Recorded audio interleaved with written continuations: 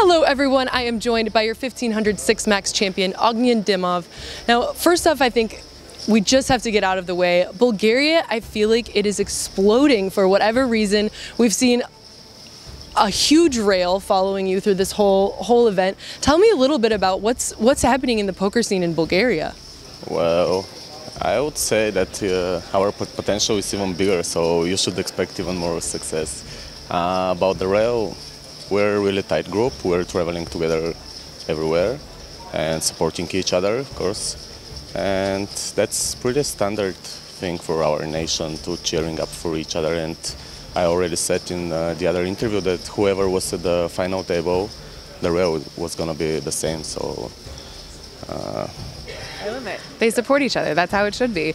Well, you already have an EPT title, now a WSOP, so I'm sure you'll be on to the Triple Crown shortly. But I wanted to talk a little bit about what it feels like to capture this event, to capture a bracelet compared to some of your other accolades. It's amazing. I guess I will understand what happened probably after the summer. It's still too fresh and the emotions aren't exploding right now, but I hope I'm gonna appreciate what has happened later.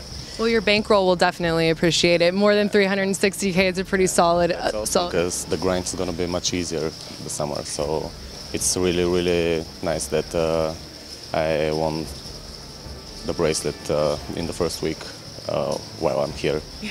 You can play whatever you want now. It keeps it pretty easy. Well, for a 1500 event, the final table was stacked. I was actually really surprised when I looked at the final table, and there was definitely a lot of interesting spots. I think I would be, remiss if I didn't mention the hero call against Ryan D'Angelo.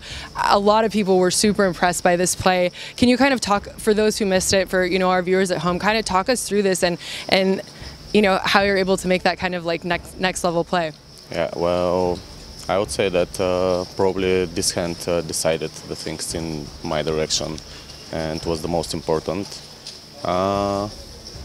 He was, what can I say, he was representing really few combos, so I had the best bluff catcher, and with his sizing he was polarized and not many hands made sense for him, and I just made the call. I had the chips, I could afford making hero call, and I was right.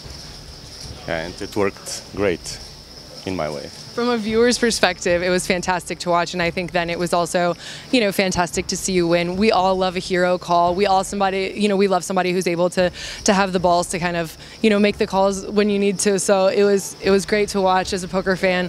I, for one, was really excited. Well, not only did he have a rail there all day, but he also has a whole group of people who came to support him to get his bracelet. So I'll let you get back to celebrating with them, but I really appreciate it. Good luck the rest of the summer. You're with us here on PokerNews.com.